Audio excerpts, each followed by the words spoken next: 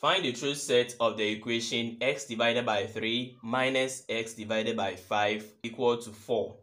And we are given the options A, B, C, and D. Which of them do you think is correct? Let's all solve together, after which we indicate the correct answer.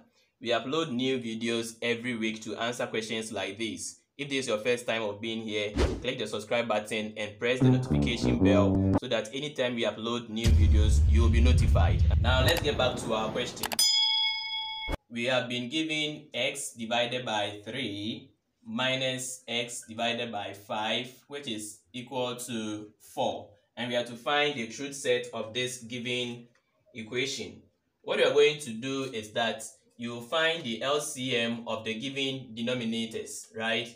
And after getting the LCM, you multiply the LCM by each term in the question given to you. So let's do that. We have LCM for 3 and 5 is 15. So what I'm going to do is to multiply 15 by each term. Okay, 15 by each term.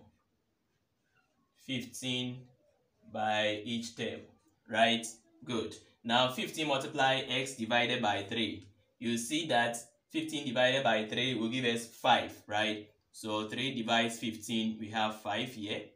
5 divides 15, we have 3 here. So 5 multiply x gives what? 5x. Minus 3 multiply x gives what? 3x. Equal to 15 multiply 4 gives what? 60. Right. Now 5x minus 3x gives what? 2x, which is equal to 60. We want x, we don't want 2x. So what we're going to do is to divide each side by what? 2. Now 2 divides 2 gives, we have x left here. 60 divides 2 is what? 30. So x is equal to 30. And we have to write the truth set. So the truth set for this question is that x is said that x is equal to 30. Now, this is the answer. So let's compare this with the options given to us. Which of them do you think is the correct answer? We had x equal to 30. Therefore, the correct answer is D.